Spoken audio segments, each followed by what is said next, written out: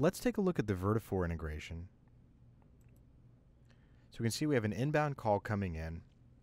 Immediately that'll pull up the Vertafore record in AMS 360. See the customer ID there.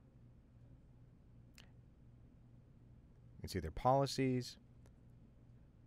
And then as soon as the call is over, you'll see a link to the DYL call recording in AMS 360. There's a link to the call recording.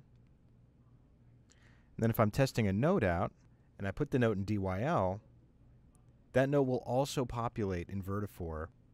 And we see the note is instantly synced with your Vertafore account.